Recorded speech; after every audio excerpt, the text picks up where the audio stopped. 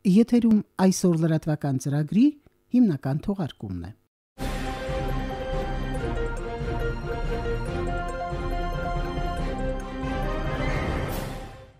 Նախ օրվանորությունների մասին համառոտ։ Արցախում կանցկացվի նախագահական ընտրությունների երկրորդ փուլը։ Արցախում նոր կորոնավիրուսի կասկածով մեկուսացված քաղաքացիներ չկան։ Հանրապետության հանրային իշխանության մարմինները սահմանափակումներով կաշխատեն ևս 10 օր։ Հայաստանում կորոնավիրուսով հաստատված դեպքերի թիվը հասել է 571-ի։ Հադրութի շրջանում սկսվել է գարնանացան մշակաբույսերի ցանքսը։ Սահմանին Ադրբեջանի հրահրած խախտումը որևէ արդարացում չունի։ Այժմ այս եւ այլ իրադարձությունների մասին մանրամասն։ Նախագահ Բակո Սահակյանն այսօր հանդիպում է ունեցել Հայաստանի Հանրապետության հեռուստատեսության եւ ռադիոյի հանձնաժողովի պատվիրակության հետ, կառույցի ղեկավար Տիգրան Հակոբյանի գլխավորությամբ։ Հանդիպմանը, որին մասնակցում էր Արցախի հանրային ծառայությունները եւ տնտեսական մրցակցությունը կարգավորող պետական հանձնաժողովի նախագահ Միքայել Վիրաբյանը, քննարկվել են հեռահաղորդակցության ոլորտում Հայաստանի եւ Արցախի փոխգործակցությանը վերաբերող հարցեր։ Բակո Սահակյանը ողջունել է երկու հայկական պետությունների կարգավորիչ մարմինների համագործակցության շրջանակներում համապետական ընտրությունների նախընտրական քարոզչության ժամանակահատվածում իրականացված հեռուստաընկերությունների եւ ռադիոընկերությունների մշտադիտարկումը, այն համարելով կարևոր ու պահանջված։ Արցախի կենտրոնական ընտրական հանձնաժողովի նախագահ Սրփուհի Արզումանյանը հանդես է եկել բրիֆինգով, ներկայացրել ընտրությունների նախնական արդյունքները։ Յուլիա Վանյանի ռեպորտաժը։ Արցախի հանրապետության նախագահի ընտրություններին ընտրողների ընդհանուր թիվը Սրփուհի Արզումանյանի խոսքով 104348 է։ Քվեարկությանը մասնակցել են ընտրության իրավունք ունեցողների 73.5%-ը կամ 76728 քաղաքացի։ Նախագահի ոչ մի թեկնածու չի հաղթահարել ձայների անհրաժեշտ շեմը, ունենալու ենք նախագահական ընտրությունների երկրորդ փուլ։ Ոչ մեկը թեկնածուներից չի հաղթահարել բոլոր թեկնածուներին կողմ քվեարկված ձայների 50% պլյուս 1 ձայնը, ինչը նշանակում է, որ Արցախի հանրապետությունում պետք է անցկացվեն նախագահի ընտրությունների երկրորդ փուլ։ Նախագահի թեկնածուների ստացած կողմ քվեները բաշխվել են հետևյալ կերպ. Բալայան Քրիստին Գրիգորի 202 ընտրող կամ կողմ քվեարկված քվեաթերթիկների 0.3%-ն է բաժին հասնում, Բալասանյան Վիտալի Միխայելի 10755 ընտրող կամ 14.7%, Ամիրյան Սերգեյ Վասիլիի 106 ընտրող կամ 0.2%, Բաբայան Դավիթ Կլիմի 587 ընտրող կամ 0.8%, Լալայան Բելալայերտի 162 կամ 0.2%, Հարությունյան Արայիկ Վլադիմիրի 36076 կամ 49.26%, Խանոմյան Հայկ Ռուբենի 962 կամ 1.3%, Իշխանյան Դավիթ Ռուբենի 1873 կամ 2.56%, Բադասյան Վահա Միքայելի 743 կամ 1%, Մայլյան Մասի Սամվելի 19360 կամ 26.4%, Գուլյան Աշոտ Վլադիմիրի 1683 կամ 2.3%, Իսրայելյան Ռուսլան Էդուարդի 368 կամ 0.5%, Դադայան Աշոտ Էդուարդի 198 կամ 0.3%, Պողոսյան Մելսիկ Ռաֆայելի 141 կամ 0.2%։ Ազգային ժողովի ընտրությունների արդյունքներով խորհրդարանում ներկայացված կլինեն 4 կուսակցություններ եւ 1 դաշինք։ Ըստ ստացած կողմ ձայների հերթականության աճման կարգի ունենք հետևյալ պատկերը. Ազատ հայրենիք ՔՄԴ կուսակցությունների դաշինք, երկրորդ տեղում Միասնական հայրենիք կուսակցություն, երրորդ տեղում Արցախի արդարություն կուսակցություն, չորրորդում Հայ հեղափոխական դաշնակցություն կուսակցություն եւ 5-րդում Արցախի ժողովրդավարական կուսակցություն։ Համաձայն ընտրական օրենսգրքի նախագահական ընտրությունների երկրորդ փուլը պետք է անցկացվի 2 շաբաթ անց ապրիլի 14-ին։ Յուլիա Վանյան, այսօր։ Շարունակում ենք լրատվությունը։ Արցախում հերթական ժողովրդավարական ընտրությունները իմ գնահատմամբ ընթացել են փայլուն։ Այս մասին այսօր հայտարարել է նախագահի տեխնացու Արայիկ Հարությունյանը լրագրողների հետ հանդիպման ժամանակ։ Լսենք Վարսիկ Հարությունյանին։ Չնայած ընտրատեղամասերում արձանագրված որոշ թյուրիմացությունների, ընդհանուր առմամբ ըստ Արայիկ Հարությունյանի ընտրություններն անցել են ոչ լարված մթնոլորտում։ Աշխարհմոլեգնող այս իրավիճակից մենք Արցախում հերթական ժողովրդավարական պետականաշինության կարևոր քայլն ենք իրականացրել, տվյալները արդեն կենտրոնական ընտրական հանձնաժողովը հաղորդել է։ Իհարկե ունեցել ենք քաղաքական շատ ակտիվ բուռն ժամանակահատված, քաղաքական ակտիվ այդ բուռն ժամանակահատվածում նաև տարբեր գնահատականներ, մանավանդ վերջին օրը անհիմն մեղադրանքներ հնչեցնելով Նախագահի տեխնացուն անդրադարձավ Շուշիում տեղի ունեցած միջադեպին։ Ուզում եմ անդրադառնալ միայն մի դեպքի մասին, Շուշիում կատարվածի մասին, այն կնոջ նկատմամբ, թողինքիզների, ես իրան շատ վաղուց եմ ճանաչում, մարդ գտնվելով առողջական շատ ծանր վիճակում, ես ընդամենը ափսոսում եմ, որ նրա նկատմամբ այդպիսի վերաբերմունք են ցուցաբերել, ոչ մարդկային վերաբերմունք։ Ես չեմ ուզում կրկնել նրա խոսքերը, այդ մարդուն ես կամ իմ թիմը կաշառելու կամ որևէ քայլ անելու անհրաժեշտություն չունի, որտեղ ինքին շատ հարազատ մարդ է, չգիտեմ, միամտորեն թե մտածելով է կատարել, ես ինձ այդ հարցը չեմ տվել։ Իհարկե նաև մի քանի նման դեպք եւ փորձելով մեր այս փայլուն ընտրարշավը եւ ընտրությունները կասկածի տակ դնելով, չեմ համարում, որ դա արդար է։ Երկրորդ փուլ անցած նախագահի տեխնացուն հայտարարեց, որ այս 14 օրվա ընթացքում ինքը քարոզչություն չի իրականացնելու։ Երկրորդ փուլի անհրաժեշտությունն է լինելու եւ արդեն իրավիճակը թող իշխանությունները գնահատեն, ինչպես են կազմակերպելու, երբ են սահմանադրության պահանջը գիտեք 14-րդ օրը, բայց ես հայտարարում եմ, որ որևէ քարոզչական աշխատանք հանդիպումներ չեմ իրականացնելու։ Քարոզչականը կտեսնեմ անհայաց ակտիվությունից, ինչպիսին է, որպեսզի մեր հասարակությունը այս լարվածությունից հանենք արդեն երկար ժամանակ, իսկ ժողովուրդը արդեն ունի իր քվեարկելու որոշումը եւ շատ անելիքներ չկա։ Վարսիկ Հարությունյան, այսօր Եթերում լուրերի թողարկումն է։ Արցախի արտգործնախարարության տեղեկատվության եւ հասարակայնության հետ կապերի վարչությունը մեկնաբանել է Թուրքիայի արտաքին գործերի նախարարության հայտարարությունն այն մասին, որ Արցախում նախագահական եւ խորհրդարանական ընտրությունները խախտում են Ադրբեջանի տարածքային ամբողջականությունը եւ խաթարում Ադրբեջանա-Ղարաբաղյան հակամարտության խաղաղ կարգավորման ուղղված ջանքերը։ Մեկնաբանությունում մասնավորապես ասվում է. Թուրքիայի արտգործնախարարության հայտարարությունը Արցախի հանրապետությունում կայանալիք նախագահական եւ խորհրդարանական ընտրությունների վերաբերյալ Անկարայի կողմնակալ եւ ապակառուցողական դիրքորոշման հերթական օրինակն է։ Այս հարցում Թուրքիայի կարծիքը լիովին համընկնում է Ադրբեջանի տեսակետի հետ։ Անվերապահորեն սատարելով Ադրբեջանին եւ հանդես գալով հայտարարություններով, որոնք խաթարում են միջազգային միջնորդների ջանքերը, թուրքական կողմը լուրջ վնաս է հասցնում Ադրբեջանա-Ղարաբաղյան հակամարտության խաղաղ կարգավորման գործընթացին։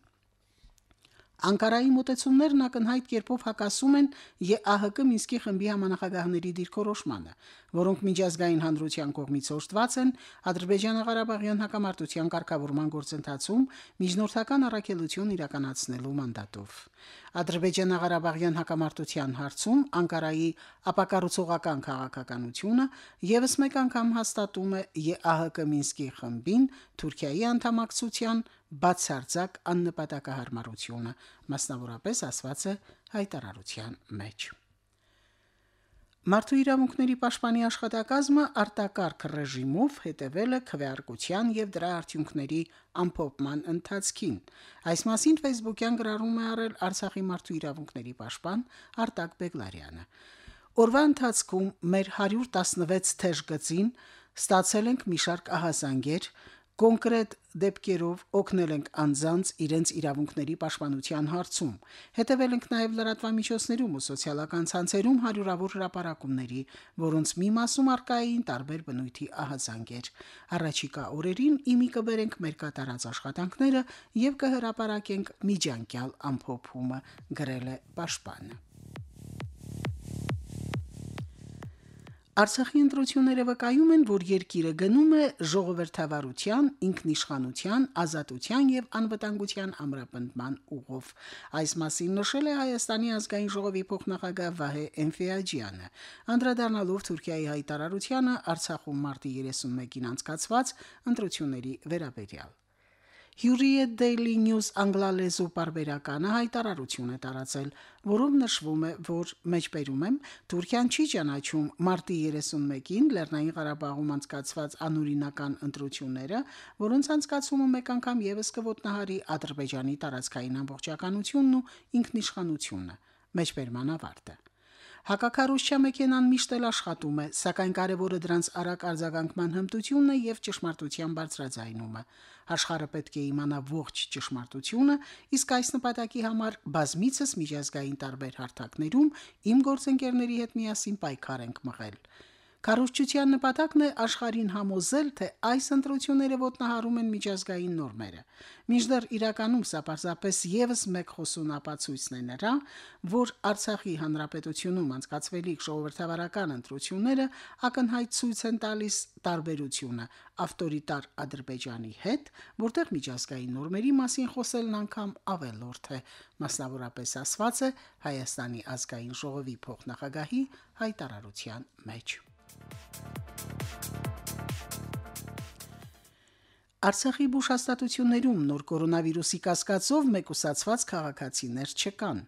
Առողջապահության նախարարությունից տեղեկատվական շտաբին փոխանցել են, որ կեղծ եւ չստուգված լուրերից խուսափելու համար կրկին կոչ են անում հետևել Հանրապետությունում ձևավորված նոր կորոնավիրուսի տարածման կանխարգելման աշխատանքները համակարգող միջգերատեսչական հանձնաժողովի տեղեկատվական շտաբի միջոցով տարածվող պաշտոնական լրահոսին։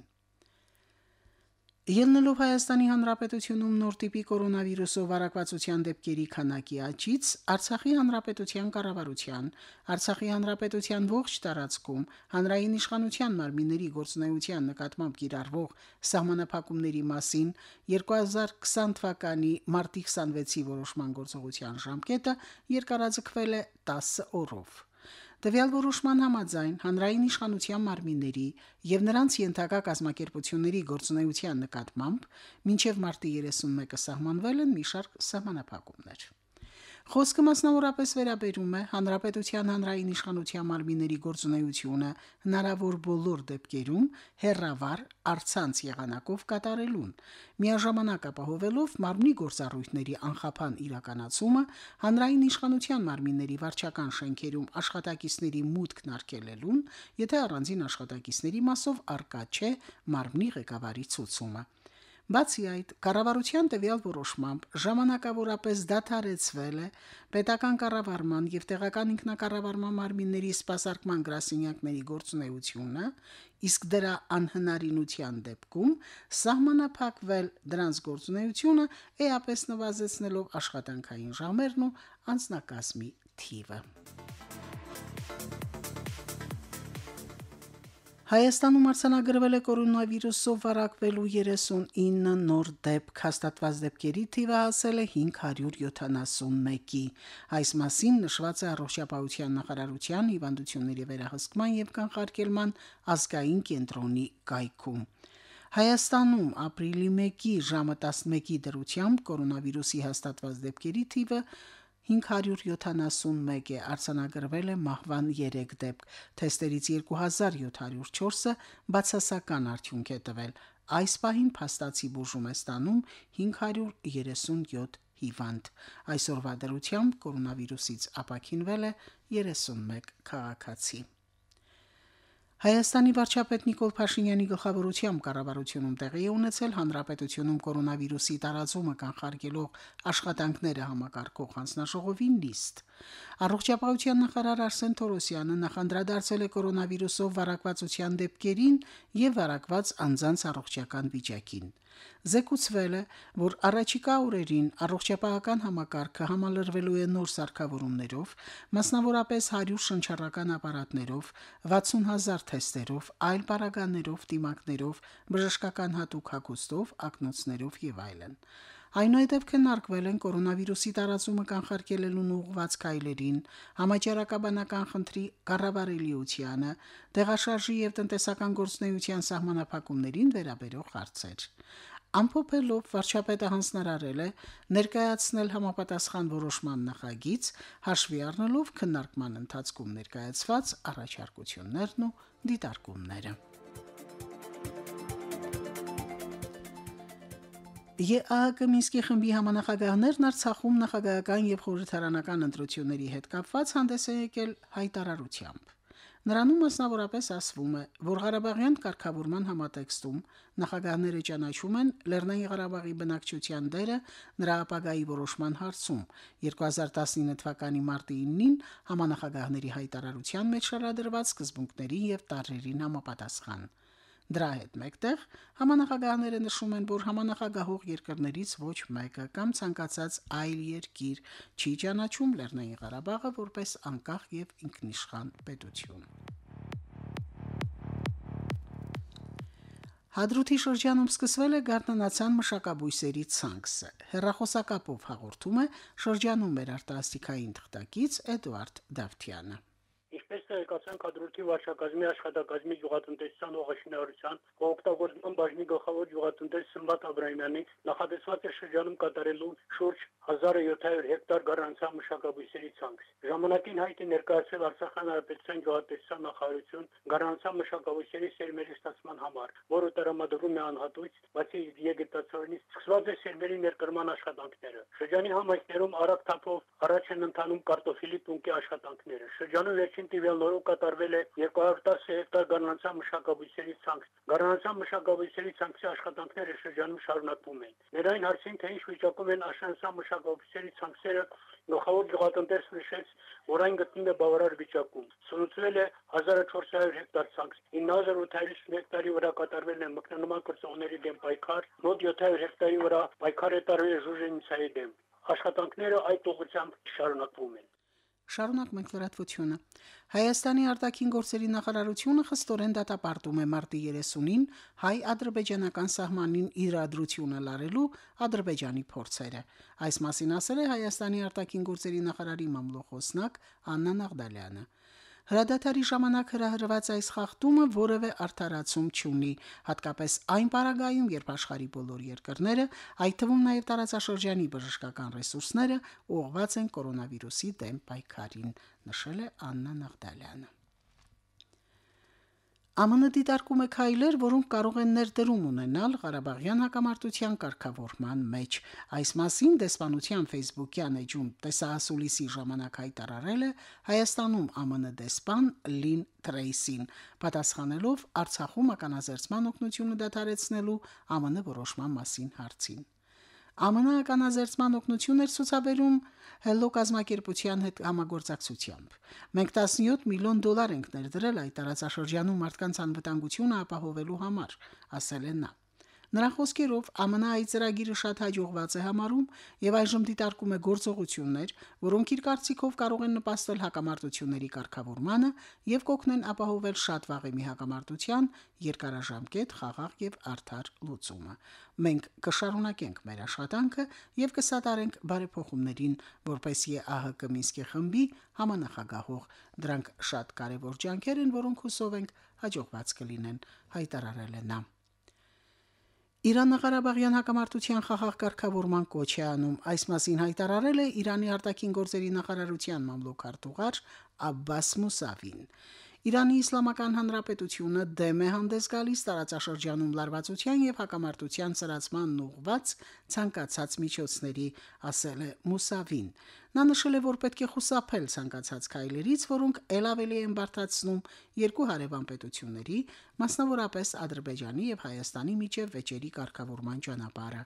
Արտաքին գործերի նախարարության ներկայացուցիչը նաեւ ընդգծել է հակամարտության խաղաղ կարգավորման անհրաժեշտությունը միջազգային սկզբունքների եւ իրավունքի շրջանակներում։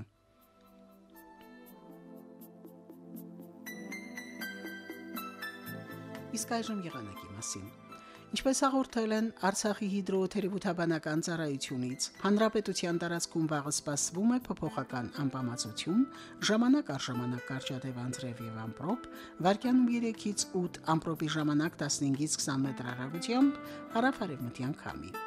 Օդի ջերմաստիճանը հովտային շրջաներում գիշերը 5-ից 10, ցերեկը 18-ից 21 աստիճան տաքություն, նախալեռնային շրջաներում գիշերը 3-ից 6, ցերեկը 14-ից 18 աստիճան տաքություն։